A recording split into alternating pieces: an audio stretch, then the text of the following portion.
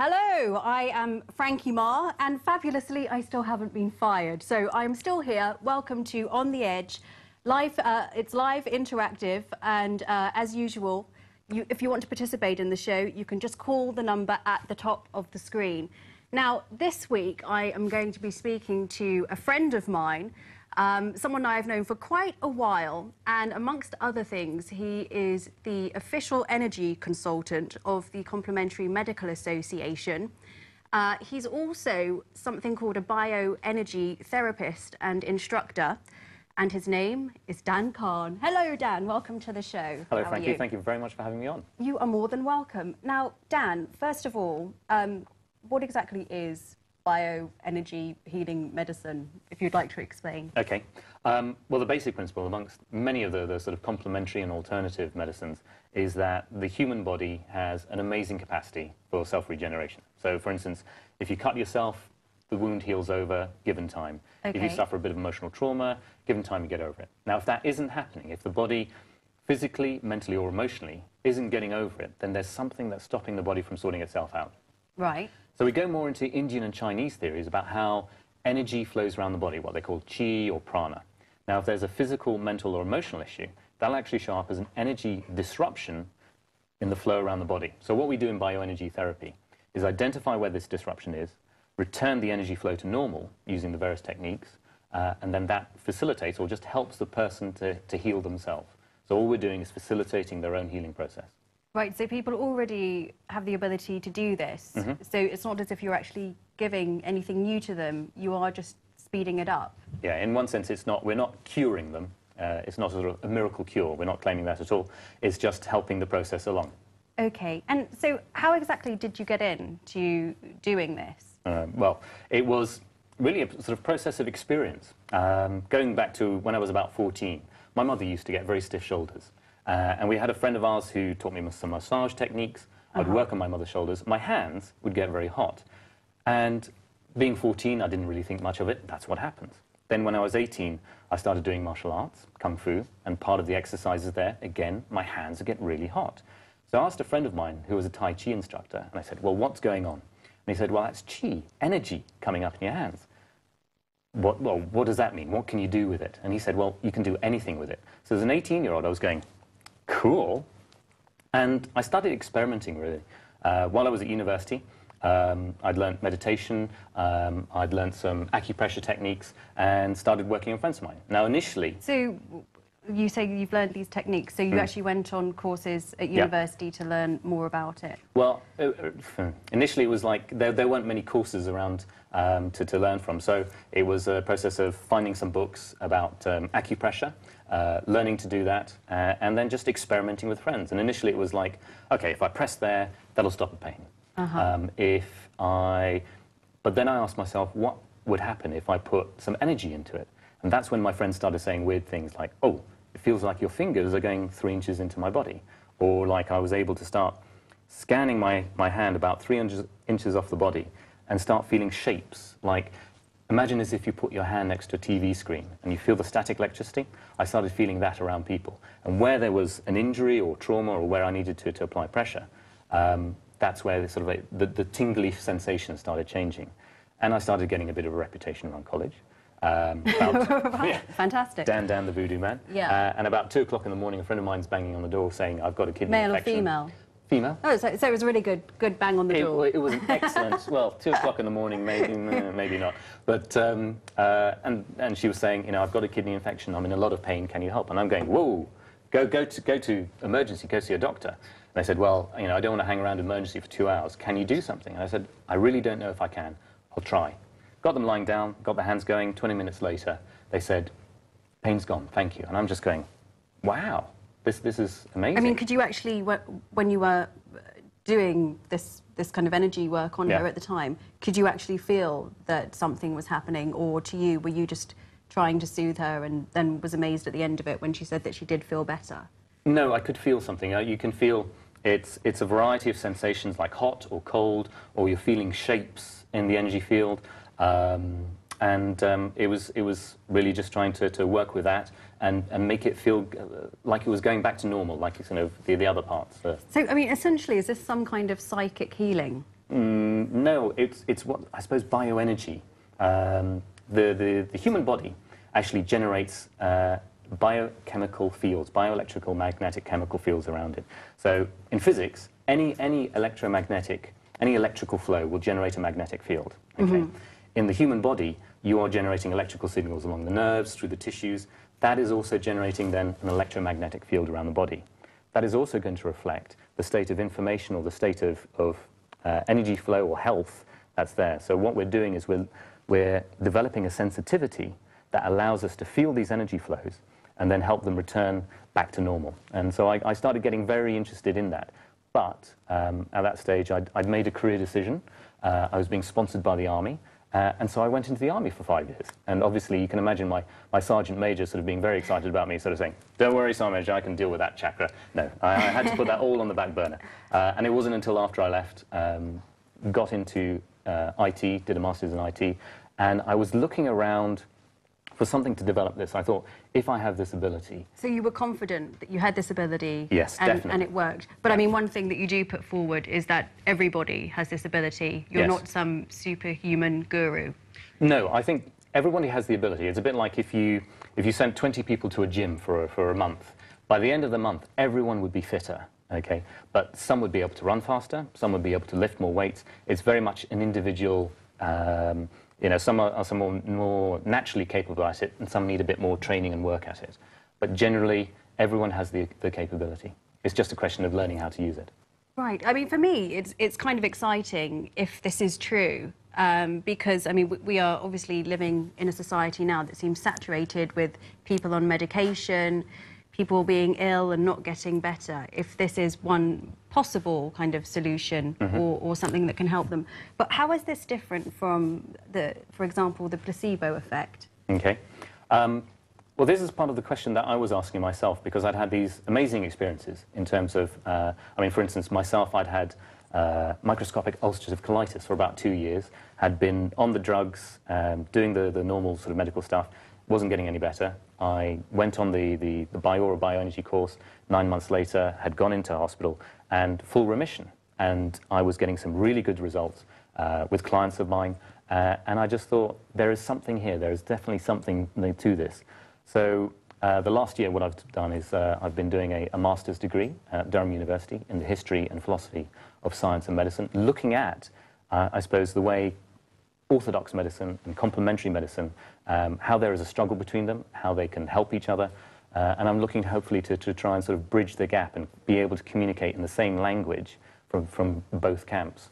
Right, I mean, with regards to bioenergy therapy, I mean, Reiki is one type of that, is it not? And there are all different other types of essentially, they've got different names, but they're the same thing.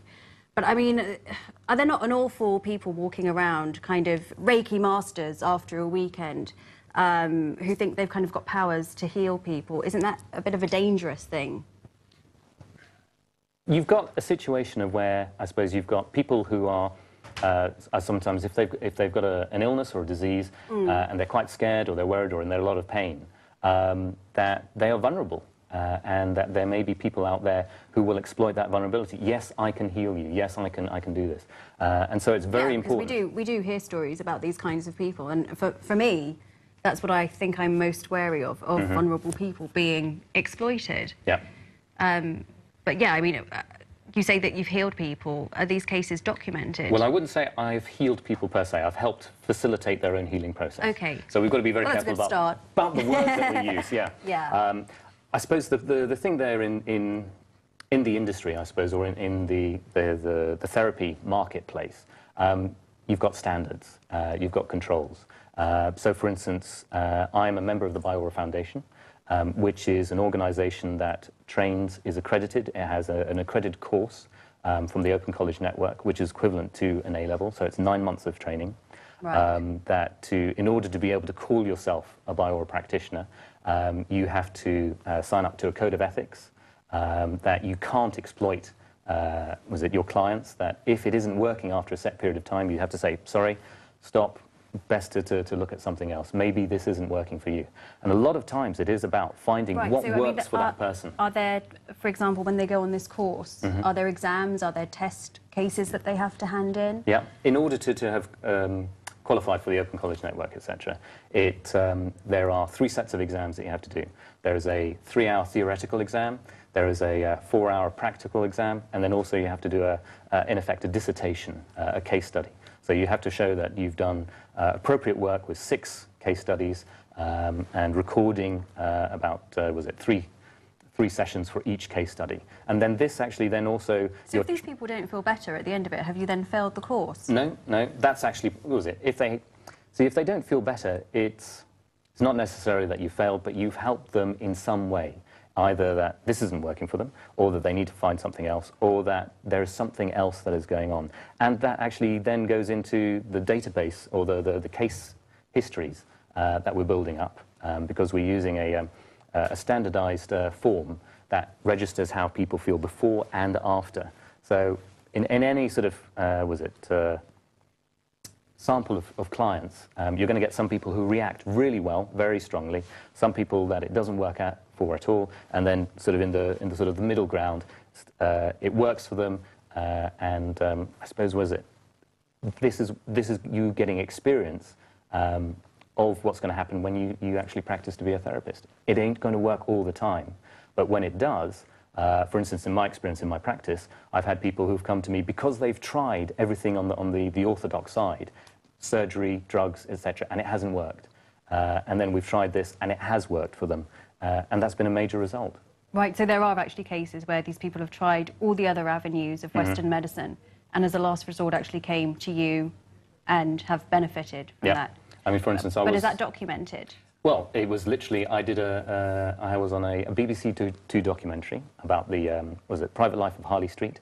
So I was practicing on Harley Street at the time, and they followed one of my clients who had, endometriosis, so very painful and very heavy periods, and she'd had several surgeries, and it wasn't getting better. And then over a period of about 3 months, working on her, we had on camera a full recovery. And she was, you could see the difference on camera before and after. And even the camera crew were saying, wow, yeah, we were really impressed with that. And that was on BBC Two, no less. Right. And so, basically, getting back to the Bioral Foundation and bioenergy medicine in general, how do you know that it's not the placebo effect? The fact that someone comes along, you're giving them kind of care and attention. I mean, essentially, to someone untrained like myself, it does just kind of look like you're waving your hands around someone, but in a loving manner. I mean, how do you know that it's not the kind of time, love and attention that you're giving these people, and that's what's making them better psychologically, rather than you actually kind of, I don't know. Yeah. Well, the placebo really effect... making them better. Yeah, well, I mean, this is the very interesting question about the whole thing about a placebo effect. The placebo effect itself is hugely powerful. Some historical commentators on medicine are saying the history of medicine actually is the history of the placebo effect. What do you mean by that? Well, really up to about sort of 1920, medicine and science was in a very rough and ready state, and any sort of benefits you were generally getting from it were usually as a result of the placebo effect. Okay. Scientific studies now show that the best results you get in any therapeutic encounter is where you have confidence in the doctor or the therapist that is working on you. So it's like a situation where you go into a doctor's and say, how can I feel better? Well, stop smoking and lose weight. And there the doctor is, chugging away on a fag and sort of hugely sort of obese. You're not really know doctors that smoke. Okay, well, but I know a few. But you won't necessarily have that level of confidence in them. Right. So the placebo is very much about almost some commentators would say, a symbolic system of healing. There are symbols that, in medicine, you have the symbol of science, or you have the white coat or the stethoscope, and these are symbols that I am going to do something to you that is going to make you feel better. And then you do feel better. Now, the huge problem in science is trying to sort out what is a causal effect and what is a placebo effect. But what we're now beginning to realize, and becoming much more sophisticated, is that the placebo effect actually makes you feel better. Why not use it?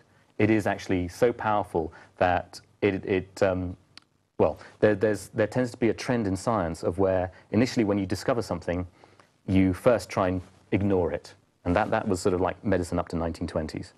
Then when you discover the placebo effect, and this was like experiments in the 1920s, they try and neutralize it because they were finding the placebo was having just as good an effect as a lot of the pharmaceuticals they were using.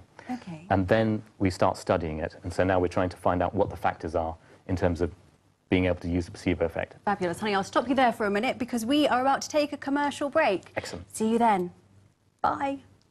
Hiya, it's Frankie again. Welcome back. Remember, if you want to participate in this evening's show, all you have to do is call the number at the top of your screen. Calls are charged at a local rate. Basically, you call in and then we call you straight back. So if you've got a question for Dan tonight, perhaps you've had your own experience of alternative medicine, or essentially, I suppose you'd call it healing, bioenergy therapy. Perhaps you strongly disagree with what he does, or there are some questions that you would like to ask him. Either way, do let us know. Just call the number at the top and we will get back to you. Right. Well, we'll take your call and then call you back. Now, Dan, I mean, going back to the placebo effect, one guy that's always really interested me is Dr. David R. Hamilton. Gosh, I forgot his name for a moment there. And the work he did. I mean, could you talk a little bit about that? Okay. Dr. David Hamilton, interesting guy. He used to work in pharmaceuticals, developing and marketing them, and then he sort of really became aware that one of the most widely or in-depth studied drugs ever is the placebo, because in every single drug trial that you do, you have to have a placebo. And so he actually became very interested in the power of the placebo and wrote a book called It's the Thoughts That Count. And in effect, a lot of what any therapy is about is your belief in how well the therapy is going to work. And so you get this sort of overlap between therapy and placebo effect, which then in the end delivers the result.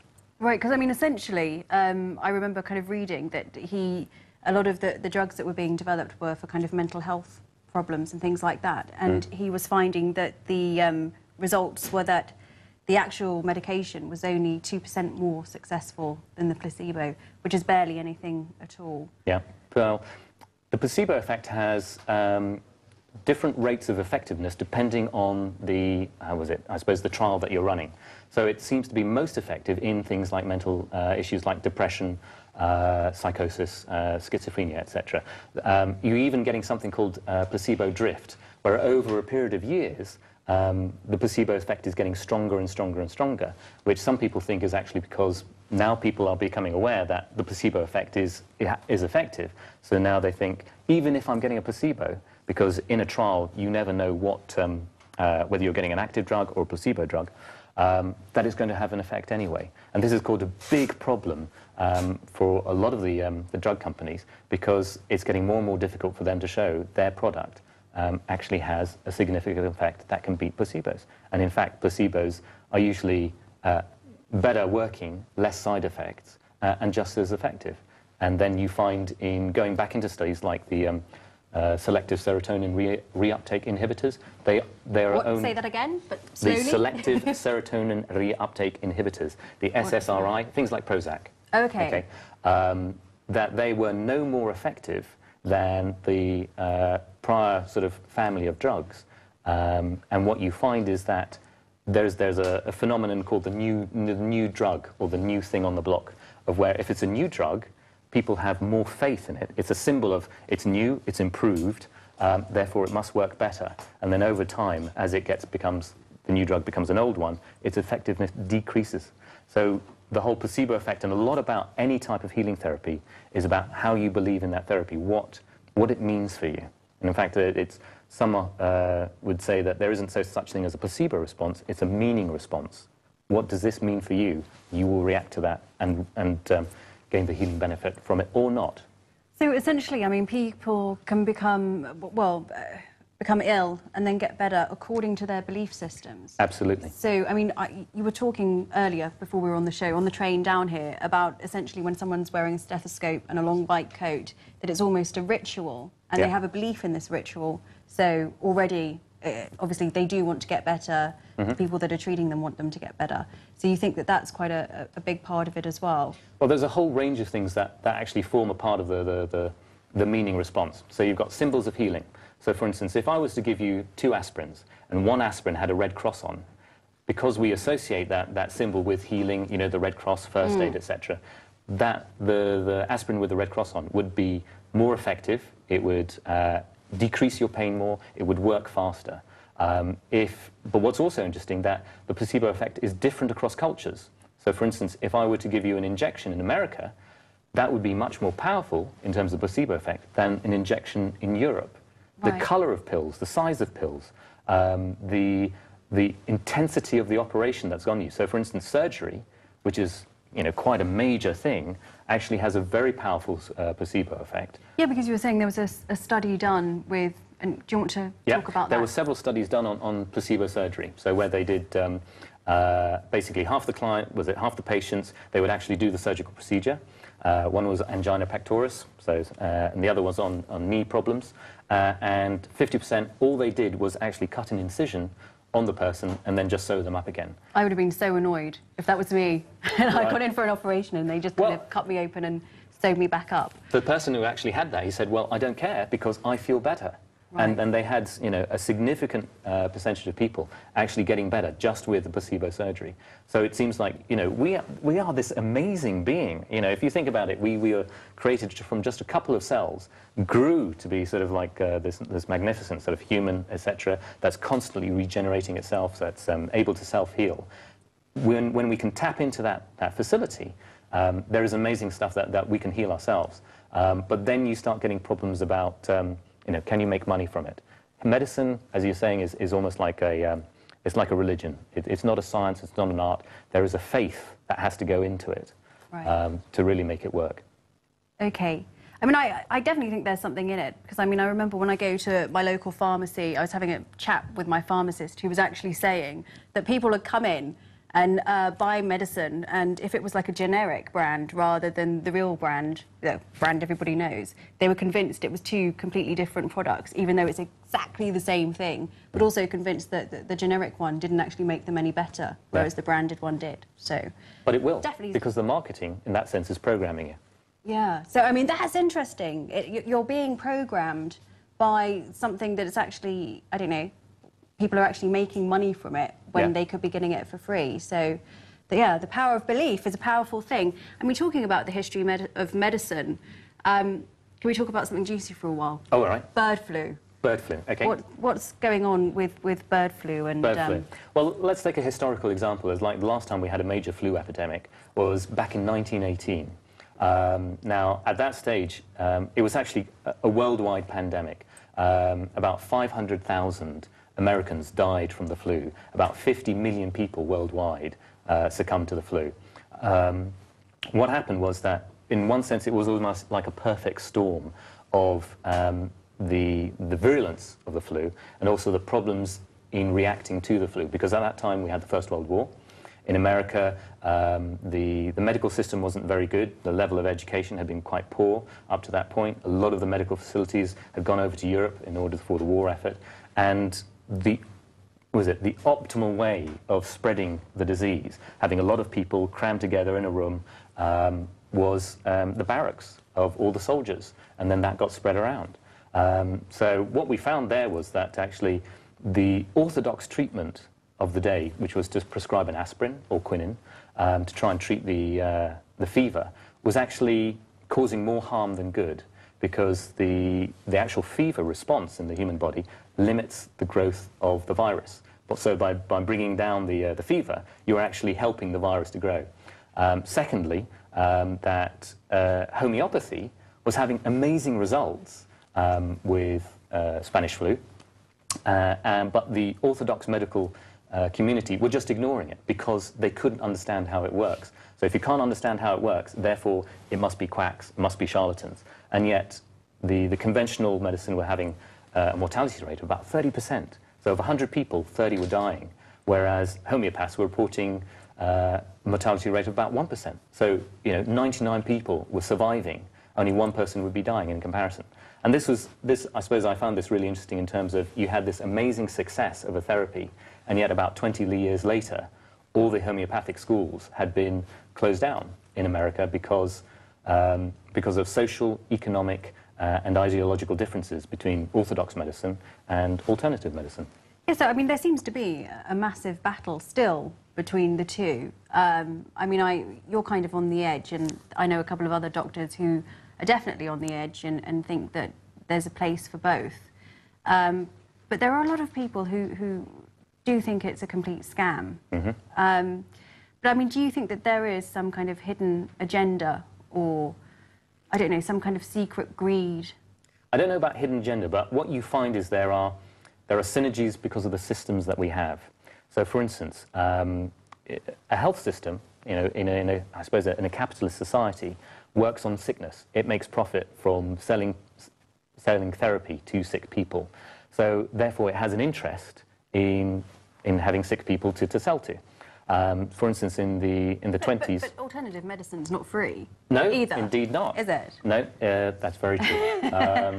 So I don't know if that argument really stands up. I mean, it can be quite expensive. It can be, well, it depends on the person that you're going to, but also how much you value in getting your own self healthy again. I mean, in the UK, we're very lucky in terms of we've got the National Health System, and so that will cover the majority of stuff. If in general, when you need to go to a complementary or alternative medical practitioner, you have to pay for yourself. Now, that in itself, you know, if we go back to the placebo effect, is a symbol of you wanting to get better. And you having perhaps more faith in that particular belief system? Yes. Okay. Yeah, because I've had example of where people have come to me and said, look, I've lost faith in conventional medicine, I'm coming to you first before I do that. Or, like I mentioned before, you know, I've tried the conventional system, it hasn't worked for me, I'm now going to try this. And it has worked for them. Okay. And, yeah, I mean, so going back, bird flu. Yeah. Because sorry, but you were saying that actually that is now being considered... Yeah. Well, in terms of it's more frightening for people, those in the know, than terrorism. Yes. There was a recent report issued by the Cabinet Office. So they did a sort of a threat assessment. What is going to be the most likely and the most damaging threat to this nation? And one of the top two, not surprisingly, was terrorism, but actually also was bird flu or some sort of flu pandemic. And this is why I have heard that from other sources as well, actually. Trusted sources, not kind of conspiracy on the internet. But, I mean, it is obviously a major concern. Well, the thing is, it comes in cycles. And so if you look at the history of it, generally this flu pandemic generally comes around every 60 years. And we had the last sort of bout in about 1918, 1920. So we're overdue for something like that to happen. And this is why organizations like the World Health Organization, the United Nations, various governments, are very concerned about it, are monitoring the situation very carefully, and you know, are going to get in, have mechanisms in place, hopefully, to be able to control it as much as we can. Right. And I mean, is there anything that you can suggest? Well, from an alternative medicine point of view? There's a very good book, actually, by Janie Goddard called The Survivor's Guide to Bird Flu. And it gives right, excellent. And it gives a whole range of sort of, best practices in terms of diet. Because if you think about your health isn't just about you maybe popping a pill, but it's also your lifestyle. So if you're eating healthily, then that is going to give you a stronger immune system. If you do come down with something, what are the homeopathic remedies that were shown to work in the past? And so then you can use those. And then even if it gets to a situation where it is a pandemic and civilization is, well, I suppose normal society is having problems operating, what you need to do then to operate in a post-apocalyptic situation. Oh, no. To make it really cheerful. All right, yeah. Okay, I will stop fear-mongering now. And okay. Crystal skulls. Right. Right, sorry, this is completely off the subject, but one of the exciting things about Dan's job is that he does get to do some pretty cool, off-the-wall things as well. And you were actually sent in to guard one of the crystal skulls. Right. Would you like to tell us about that? Well, these things just seem to happen to me. Yeah. I seem to be in the right place at the right time with these things. I was at well, first of all, I mean, Crystal skulls, just Crystal in case skull. our audience doesn't know. Okay, a crystal skull, surprisingly, is a skull which is made out of crystal. Now, it can be a variety of types of crystals, like quartz or aquamarine or obsidian. There are a variety of crystal skulls, and they can be any size from, you know, sort of little one that can sort of fit on a mat to, I've seen ones about sort of yay big that were huge. Now, the interesting things about crystal is that we use crystal in technology in terms of generating a vibration, a frequency. And on the scientific side, our cellular structure is very similar to liquid crystal. So we can actually tune in, and crystals can be shown to have effects on our health systems. Now, crystal skulls are interesting in terms of, one, they are usually a big chunk of crystal, so that's going to have an effect on us. The shape that the crystal skull is in, being a skull, has a very profound symbolic meaning for us. Okay, and so what skull were you actually brought in to guard? Is it one that we've heard of? Because there are some famous ones. There are some famous ones. There's one. the Hedges Mitchell, as you say. Yeah, sorry, no, it was not that one. But this one is called Harkey. Harkey, okay. And it's in a Bond Street Jewellers, and it was basically they found it in an auction, and they thought, well, this is a very impressive piece, just in terms of its art. And then they called me in, because they knew that I had some experience with stuff like this, to check it out. And so we checked it out, and some very interesting things happening. And he will tell you all about it. We're coming up to another commercial break. If you want to get involved, call the number at the top of the screen. See you in 2. Hello, everybody. Welcome back. I am with Dan Khan, who is about to tell us the story of the crystal skulls. Carry on, Dan. Okay. Well, I was at a posh party and talking to somebody, and they said, well, we've just got this crystal piece in. And I said, well, interesting. You know, you've got to make sure with crystals that you cleanse them properly, usually using sea salt. And they said, oh, well, we'd need rather a lot of sea salt for this one. So knowing that I was in the sort of the energy field, they asked me to come in and consult on this crystal skull. So I did, and I brought a colleague of mine, Elizabeth Brown, who is also a master dowser, so she's able to get her rods out and sense energy fields using that. And we went along to this Bond Street jeweller, and they brought out this case, and then brought out from this case this large velvet-covered object, and placed it on the table and unveiled it. And it was this life-size human crystal skull. And had you ever heard of the crystal skulls? No, not really. I think you know, I'd read about it, let's say, or seen it on Arthur C. Clarke's mysterious thing, and it was very impressive. And also, then suddenly when you saw it, you know, I was talking about the tingling, bang, lots and lots of tingling going all over the place.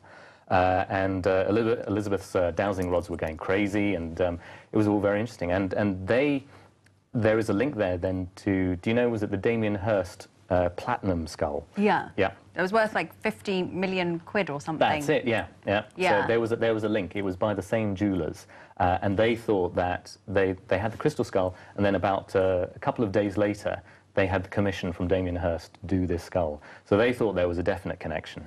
The energy was going sort of crazy in the room, and I started getting this sort of almost like knocking on the side of my head, you know, hello, and I'm going, Elizabeth, and she was going, yes. You know, is the skull trying to communicate with me? And just going, the rods were going crazy. Lots of people have reported that they felt skulls, the skulls speaking to them.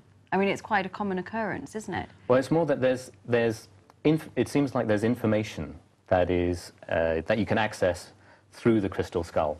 So, for instance, a colleague of mine who's a shamanic energy practitioner, she. You know, there was that scene in the Indiana Jones and the Crystal Skull movie where Harrison Ford is sort of like gazing deep into the eyes of the crystal skull, and he's sort of getting all this information and the sort of communication between it. Well, that was happening between my friend, was it Shannon O'Flaherty, the shaman, and she was sort of getting all this imagery and information, sort of what she called downloaded into her. What my experience was that I was like almost getting this tapping on the side of my head. We confirmed it was like sourcing from the skull. And then I sort of put my hand in front of the skull and felt this invisible but sort of palpable energy egg sort of in my hand that had sort of come out of the brow chakra between the eyes of the skull. like it laid an egg in my hand. And then we sort of again... And you don't actually drink or take recreational drugs either? No, I don't do that, any of that. And, but yeah, it was this crazy situation, and you know, all these sort of very respectable jewelers were standing around with their mouths agape at sort of all this weird, wonderful stuff happening. And then the egg sort of dissolved and the energy went into me, and I sort of felt this sort of buzz throughout my body. So it was one of those weird, spooky, weird sort of stuff that sort of happens. So do you often encounter stuff like this? Because you said it quite often happens to you. I mean, do you think kind of synchronicities? I tend to be in the right place at the right time sometimes, so... Right. And have you actually had any other experiences as exciting as that? Or is that... Well, it depends in terms of, like, meditation. I was very lucky to basically come across a very skilled meditation practitioner called Dr. Glenn Morris. Now, he'd come in really from the martial arts side, and fantastically... See, my life sometimes sounds like a comic book. He was a high-level ninja.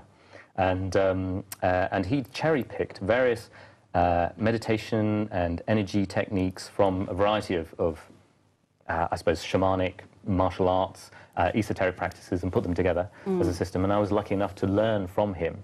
And doing that has I mean, for instance, being able, you know, entering into altered states of consciousness and sharing dreams with other people, where I was doing something in one dream, an activity where I'd sort of rescued something and then gave it over to somebody else. And somebody else then sort of came along and said, well, in my dream, you gave me something which you just rescued, and I then went off and did something with it. So there's you know, as Shakespeare says, there's more in heaven and earth than ever our philosophy can show.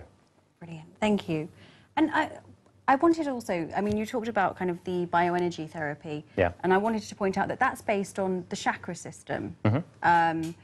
And so, I mean, one of the best books I've ever read is, and I can never remember whether it's Eastern Body or Western Mind. Yeah. Did I get it right? I think you got it right, yes. Okay, by Anna Dea Judith, because quite often I mix it around. Yeah. And she is a clinical psychologist, I believe? Yeah, she's a psychologist, but also an energy worker, body worker. And it kind of does shamanic practices as well.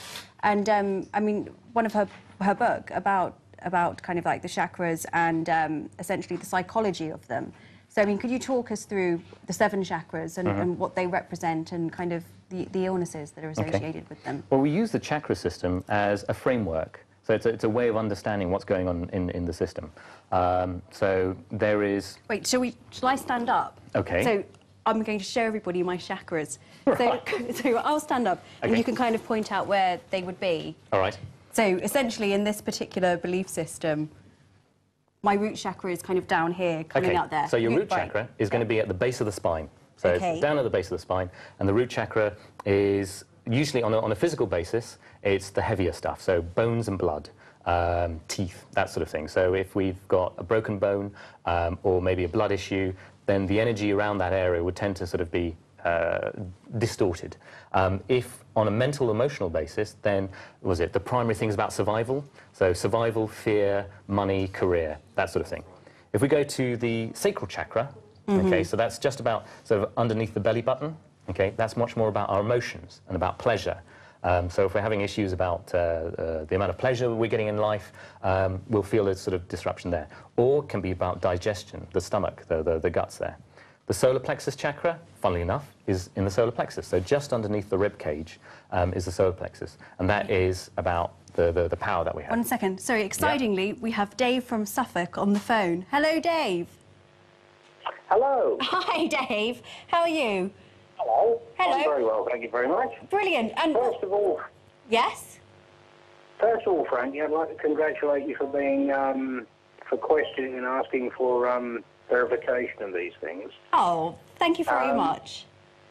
That's all right, and you're totally hot, by the way. But anyway, thank you. I'd agree with that. I would like to ask. I was going to ask your Dan. I was going to ask your guest. Oh, forget about him. Yeah, no, carry on.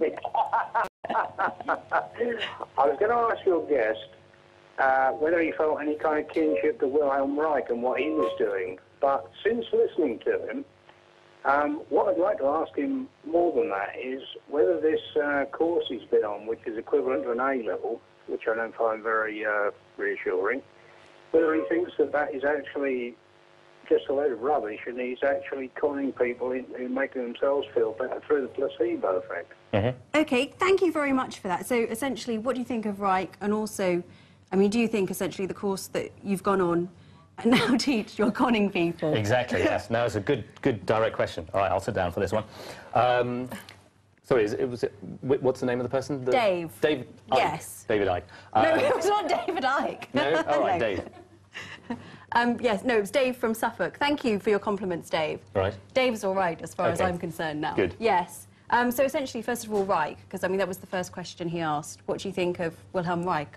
Oh, Wilhelm. Oh, okay, Yeah. Wilhelm Reich. Well, he was a very respected scientist of his time. It was the pre-war years in the 30s, and he was studying energy, what he called orgone energy, O-R-G-O-N-E, and very similar to bioenergy principles. So I think that leads nicely into is bioenergy and the courses that we run a fake? Well, I had that experience in terms of the doubt because of my background, let's say, in the army. You know, the army is a very grounded, sort of, very pragmatic sort of culture, not very huggy-feely. So when I first started learning about this, I was worried about cults. You know, I didn't want to get involved with anything like orange robes, tambourines. Secondly, I was very concerned about their belief system because I didn't want to get involved with aliens sending love energy from Venus. And thirdly, I didn't want to get defrauded. So I went along to a one-day workshop and I thought, okay, if I'm going to do this, I'll just do one day, can't be too much. And I did some of the techniques they taught. And as I was doing it, I could see this red glow around my hand, this vivid red glow. And I was like, and it was like the Ready Brek kid, if you remember that. And I was saying to the instructors there, excuse me, but should I be seeing a red glow around my hand? And they were going, yes, that's your aura. Now, I'd never seen that before. And this was, sense data for me. This was an empirical experience that either I was hallucinating or there was something to this. So I decided to explore, to experiment in good scientific fashion. Let's see what happens. And I went on the course. And in terms of the accreditation or the A-level, it is taught in a very structured and comprehensive manner, which is therefore can be accredited by the Open College Network. I myself had then sort of a full remission from 2 years of quite a nasty inflammatory disease. Right. So, So for myself it worked. Yeah.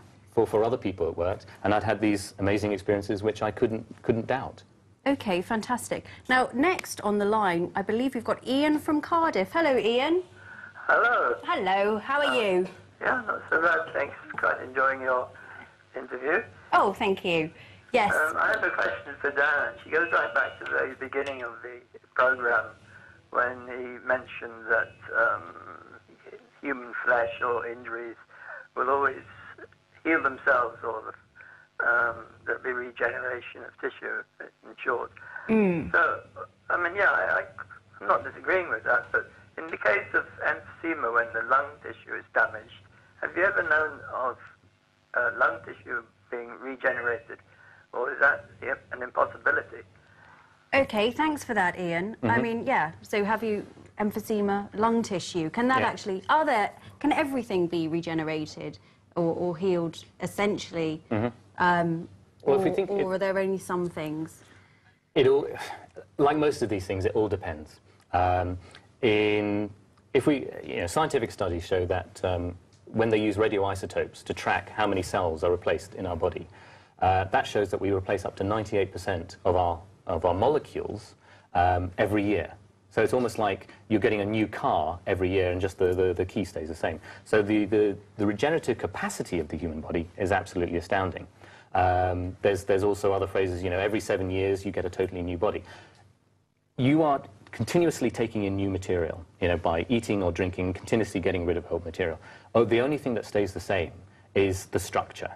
Now, in my personal experience, I haven't treated emphysema. So Do you know anybody that has?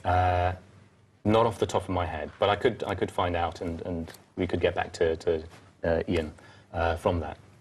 But I think my general attitude is all things are possible, but not necessarily probable. It depends on a variety of factors. Imagine you've got a regeneration rate, Okay, but then also there's a degeneration rate.